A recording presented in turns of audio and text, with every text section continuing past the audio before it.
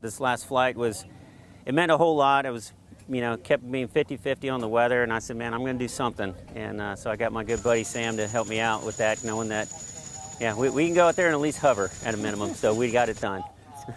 It's emotional. It's been a long time, and I'm grateful for getting to see the world with the Army. But we're ready to move. Yeah, we're ready to go home. Next chapter, right, baby? I love you more than anything in the world.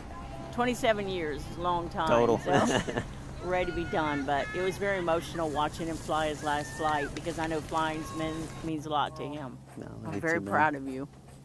Thanks, baby.